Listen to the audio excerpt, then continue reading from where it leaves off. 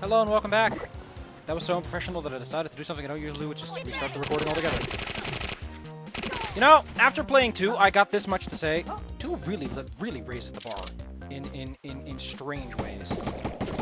So, episode 2 does everything that I expect like a Doom episode to do, which is it just goes, okay, you've played this game. How about we stop pretending? Just have fun. Because the second one you'll know when we get there, but let me just say this. Episode 2 is pretty different to us for the most part. That being said, the first episode does eventually get gets a nice pinch down.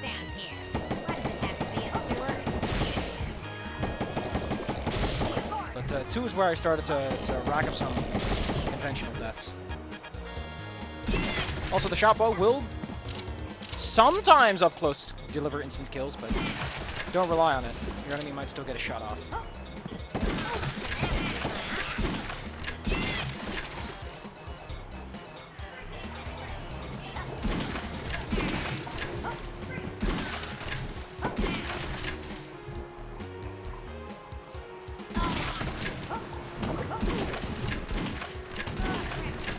I've also turned on a little bit of auto aiming, because I just cannot land shots without it.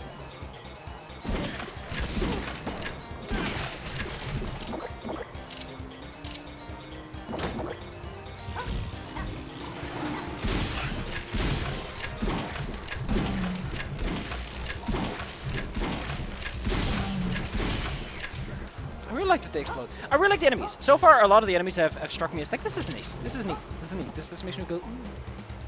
And me going, ooh, is a good thing. At least in general. Oh yeah. Completely forgot about this part.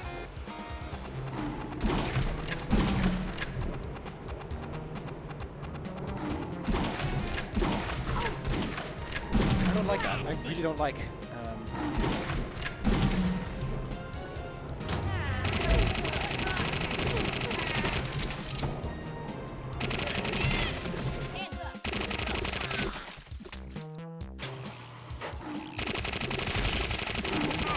So there's a few different variants of those old guys. Oh, there's a button here. This weapon's nice.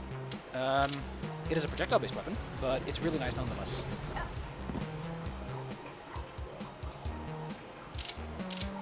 You'll get to see why it's nice in a bit when I start using it. Yeah, this thing can mow down. Possibly not as good as the hit scan little plasma-like weapons can do. Those really can just mow things down.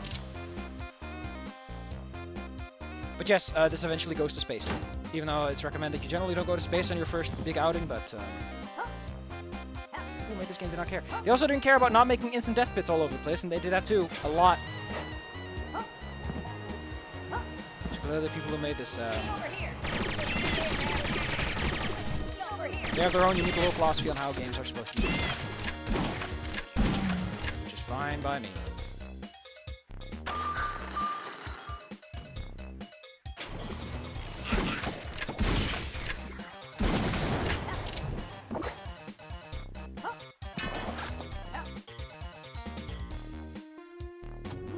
The secret is revealed. How's that? Because it's yellow? Because it eventually establishes like a language.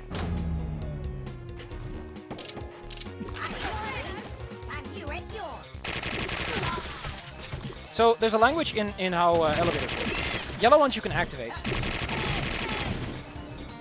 Yellow ones you can activate. Red ones will go down when you step on them. Purple ones go up when you step on them.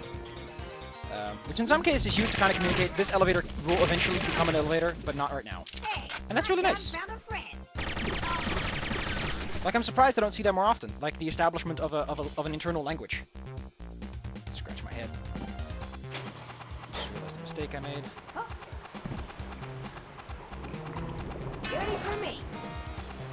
I use that water effect a lot, like even in the later stages of episode 2. It's like, you could just stop doing that, no one would care, but they still do it anyway. This is my Dream stays alive. More than that to bowl me over.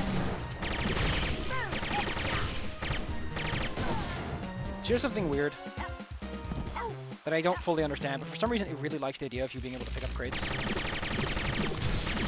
And then opening passages with them.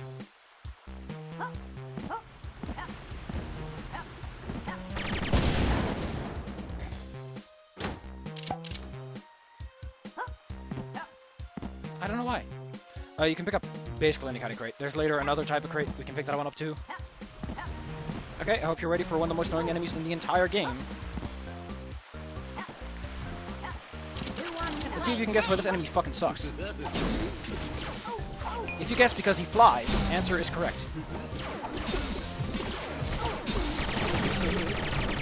Luckily, there's a few weapons we'll get later that can pretty much instant kill them.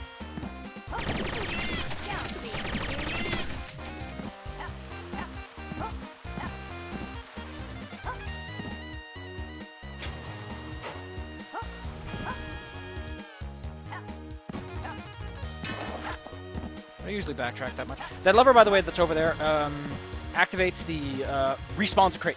This one actually does a lot with respawning items and tools, so don't worry too much about it. We did a quick one. A part-time So that ran pretty fast, but I'm not going to do much of this next level. And there's a reason for that. And that this level's kind of neat. And there's a lot of fun stuff.